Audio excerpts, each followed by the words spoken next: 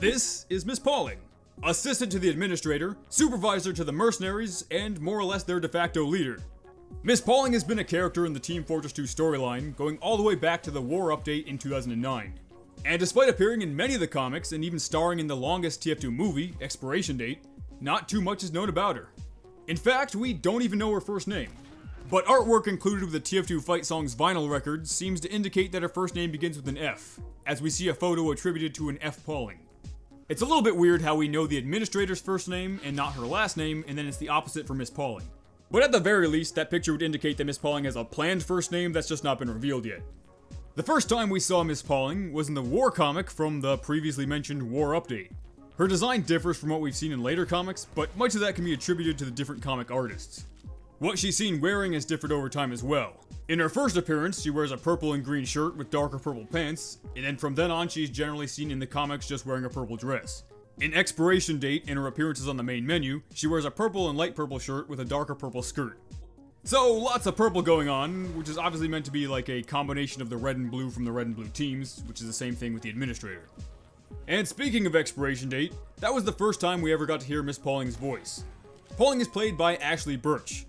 Birch has done voice work in several different games, such as Aloy in Horizon Zero Dawn, and Tiny Tina in the Borderlands series. She has also voiced and written for various animated shows, voicing characters like Enid in OKKO, and writing for shows like Adventure Time and Glitch Tex. She also has a web show and YouTube channel called Hey Ash What You Playin', that even had a TF2 episode 3 years before Birch began voicing Miss Pauling. Hey Ash, what you playin'? Ow! I broke your stupid crap! Not even winded! The first time we were introduced to Miss Pauling as a character was also the first time we ever saw the administrator in person, and I believe this was also the first time it was made completely clear that she was pulling the strings for both the red and blue teams simultaneously. In that comic, we see Miss Pauling bring the news to the administrator that the Red Demoman and the Blue Soldier have become friends. She is then in charge of contacting Ksssshhh Hey for new weapons and bribing Demo and Soldier to fight each other. When arriving at Demo's home, he appears to recognize her but not be very familiar with her. So we could probably assume that they haven't worked together for that long at this point. And then, while she wasn't seen in a new comic again until 2011, the administrator does directly mention her in the December 22nd, 2010 blog post. She informs the reader that the free stocking stuffer key given out to all players was in fact Miss Pauling's idea. Miss Pauling makes her second comic debut in Meet the Director from May 2011.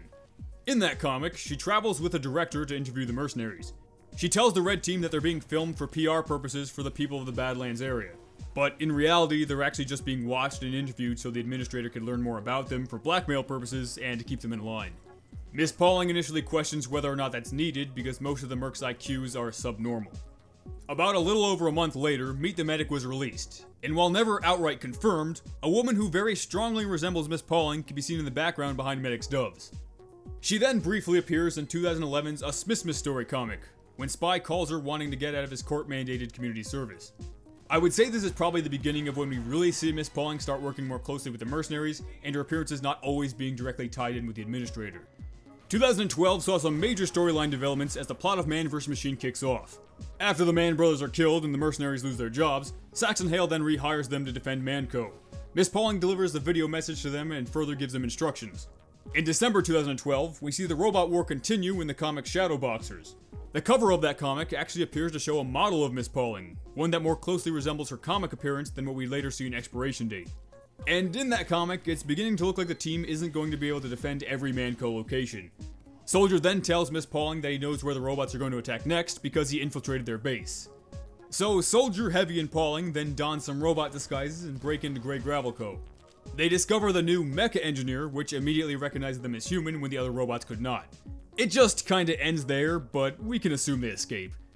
2013 began the TF comic series, in which Miss Pauling plays a major part. In the first issue, Grey Man takes control of Manco, the team disbands, and as Miss Pauling goes to deliver the news to the administrator, she discovers the administrator is already gone, leaving only a message telling Pauling to hide. 6 months later, she begins her mission to get the team back together, starting with Soldier and Pyro and then Demoman. The rest of the TF comic series follows Pauling and the mercenaries track down the rest of their team, and everything that goes along with that. But we'll get back to that a bit more in the timeline bit. Because TF2 updates do not take place in chronological order story-wise, we kinda get thrown from the MVM storyline to Expiration Date in 2014, which we can assume takes place during the Gravel War. And then 2015 was actually a pretty Pauling-centric year, with the two biggest updates, Gunmetal and Tough Break, featuring her in comics and update artwork. And also tons of new Miss Pauling voice lines for the new contract system, where Miss Pauling delivers contracts for the player to complete. And that year she also appears in the Halloween comic, Gargoyles and Gravel, where she attends the Mercenaries' Halloween party. And then Miss Pauling makes a brief appearance in 2016's Showdown comic, where she walks by the Heavy as he's breaking into the Administrator's lair. We learned in her personal ad in the 2-Fort Reader that Miss Pauling works 364 days a year. She mentions again an expiration date that she only gets 1 day off. However, during the Tough Break update, the New Mexico Department of Labor discovers she isn't given any time off and is sent on a state-mandated vacation, which she takes but ends up working the whole time anyway. During that time off, she visits the Alamo, Slurry Beach, Granny's Old-Fashioned Bomb Factory, the 2-Fort Public Library, Merasmus's Ancient Sumerian Carnival, the Manco Recalled Product Outlet Mall, takes a ride on Poopy Joe's Rapid Descent, visits the John Doe Raccoon Sanctuary, and scouts very own Tom Jones Museum. According to voice lines, she also goes to a beer garden with Demo, a ladies' book club, takes a boxing class, goes sightseeing in 2-Fort, camping with Soldier, goes on a cave tour, attends an assistance conference with Mr. Bidwell, plays some Gargoyles and Gravel with Scout, goes to a gun show with Heavy, enters a hot dog eating contest, goes to a key party, takes piano lessons from Spy, sees Shakespearecles in the park, learns how to sew a heart inside of another heart from Medic, goes on a vision quest with Sniper, and does wine tasting with Spy. So, a very busy vacation, though she's also delivering contracts throughout the whole thing. As the years went by, Miss Pauling's relationship with the Mercenaries became closer. But even from the beginning, she's always acted as the straight man to the more deranged characters she interacts with. The craziness of the Mercenaries, or the obliviousness of Saxon Hale, and the over-the-top cruelty of the Administrator. She's outwardly much nicer and more approachable than the person she works for, and is also kind of a big nerd. Someone who's into board games and gun catalogs, and someone who gets excited over new clipboards. But despite all that, she's incredibly loyal to the Administrator and will carry out her demands without question, including bribing the Soldier and Demo to fight each other, framing people, sanding fingerprints off and yanking molars out of corpses, and murdering the Director and countless other people. While she likes the team she works with, even to the point where she hangs out with them on her time off, she's still more than willing to pit them against each other, lie to them, and do pretty much whatever the Administrator tells her to do. She's worked for the Administrator for about a decade, according to the admin herself, or as Miss Pauling puts it, her whole life, though I'm sure that's not literal. We don't know what Miss Pauling was doing before she started working with the admin, or where she's from, or even how old she is. We could probably assume she's around the same age as Scout, who ranges from 23 to 27 between the Gravel Wars and the comics. We hear about her drinking and going to bars, so it's pretty safe to assume she's over 21, and New Mexico's legal drinking age has actually been 21 since 1934. Much of the United States didn't change that until the 1980s. So if she's in her 20s and has been working for the Administrator for the past 10 years, she probably started sometime in her teens. Why does she do this job? We don't really know. Even Miss Pauling doesn't know for sure what the Administrator's ultimate plan is. But Pauling trusts her and hopes she has a place for her when the plan is ultimately fulfilled. Pauling even seems to be fully aware of just how evil the Administrator is, though I guess that would be kinda hard to miss. And somehow she thinks all of this is worth working 364 days a year at a dangerous job. And the Administrator does demand a lot. This voice line even reveals that the admin will invite Pauling over for dinner just to have it be an ambush. She's over there! Hey, it's Pauling. Go! Administrator invited me over to her place for dinner. There she is! Ah! I got But her! it turns out it was just an ambush to kill me. Hold on. Watch out, she's armed! She does this every few years. It's like her version of an employee review. Anyway, got time for a contract? But I guess all of this has become normal to Miss Pauling, and apparently she hopes it's gonna be worth it in the end.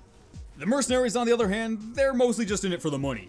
And while they don't seem particularly fond of the Administrator, they all do seem to like Miss Pauling and respect her role. Okay, well, Sniper is very willing to poison and threaten her for information when he no longer works for her employer, but after that they're cool. And despite calling Soldier's plan to infiltrate Grey Gravel Co. terrible, Heavy also tags along because Miss Pauling is going too. Possibly Heavy's protectiveness over his sisters coming through for Pauling there. And then there's Scout, who really likes Miss Pauling. From the first time they're seen together and meet the Director, Scout is already hitting on her. And the whole plot of Expiration Date revolved around Scout asking Miss Pauling out. Despite Miss Pauling being very dismissive of Scout's advances, Expiration Date does end with some hope for Scout, where they do kind of agree to go on a date. However, as of the TF comic series, which takes place after that, it appears to not have gone anywhere. And that might be because Miss Pauling's not into dudes. Well, maybe. According to Jay Pinkerton, one of the writers of the TF comics, Miss Pauling is gay. This has never been explicitly made clear in the comics or the story, but if anybody would know, it would be the writers of the comics. Is a Twitter post considered super canon? I don't know, but even if she was, I don't think that would stop Scout from trying. Maybe she has like a Mr. Smithers and Mr. Burns thing going on with the administrator? I certainly hope not. Alright, now to get that out of our heads, we're gonna move on to the Miss Pauling timeline, where we attempt to put together the important events in Miss Pauling's life into some kind of order. Around 1962, a Miss F. Pauling begins working for the administrator. If Scout's claims of knowing Miss Pauling for 6 years are true, then Miss Pauling and Scout would have met sometime around 1967. In 1968, our current group of mercenaries begins fighting the Gravel War for Red and Blue. Miss Pauling works with the administrator to oversee them. At some point, the administrator hires a director to film the mercenaries in order to keep tabs on them. After filming is complete, she murders the director in a cave and disposes of his body. After Poopy Joe's tragic death in that rocket accident, which was discovered to be missing its Australian fuel supply, the administrator and Miss Pauling attend a Senate investigation into what happened to that Australium. Later, Miss Pauling contacts Saxon Hale for new weapons and is tasked with bribing the Red Demo Man into fighting his new friend, the Blue Soldier. When it's discovered that Miss Pauling has never had time off, the New Mexico Department of Labor forces her to go on vacation. She continues to work during the whole thing. When Miss Pauling is looking for incentives to get the mercenaries to do their jobs, she meets with Saxon Hale to get some new guns. He shows her his fancy new skinned guns that are only for his top clientele, which doesn't include her. So she breaks in later that night and steals those guns. In 1971, Medic and Engineer discover that teleportation may be giving the team tumors. They think they only have 3 days left to live, and as his dying wish, Scout wants to go on a date with Miss Pauling. Instead of actually asking her, he sounds the briefcase alarm and Pauling comes to the scene. A giant bread monster is made, they all fight it, and then it ends on a fairly positive note for Scout and Miss Pauling. Later that year, Miss Pauling attends a Halloween party with the mercenaries. She, Scout, Heavy, and Soldier play Gargoyles and Gravel. When the robot war breaks out, she delivers a video message from Saxon Hale to the mercenaries that they're now being hired to defend Manco. In December of that year, Miss Pauling, Soldier, and Heavy break into Grey Gravel Co. and discover the new Mecha Engineer. In 1972, Grey Man takes control of Manco. The team disbands, the administrator disappears, and Miss Pauling goes into hiding. 6 months later, she begins her mission to reform the team. Pauling dresses up as a police officer and fake arrests Soldier after he murders Tom Jones. They then lure Pyro away from its corporate job and find Demo at his home. The gang rescues Spy and Scout from execution, and they split up to retrieve Sniper and Heavy. The others head to Russia, and Demo and Pauling head to Australia to find Sniper. When they arrive, Sniper poisons them and ties them up, demanding to know where his real parents are. Miss Pauling informs him that they're on their way to see his real parents anyway. So they all head to New Zealand, where they eventually get captured by the TFC team and Medic. They're brought back to Grey Gravel Co. and held prisoner. But Soldier and Jana break them out.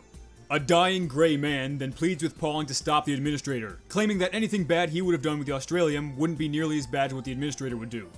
Miss Pauling makes a speech in defense of the administrator, but Grey Man dies during it without her noticing.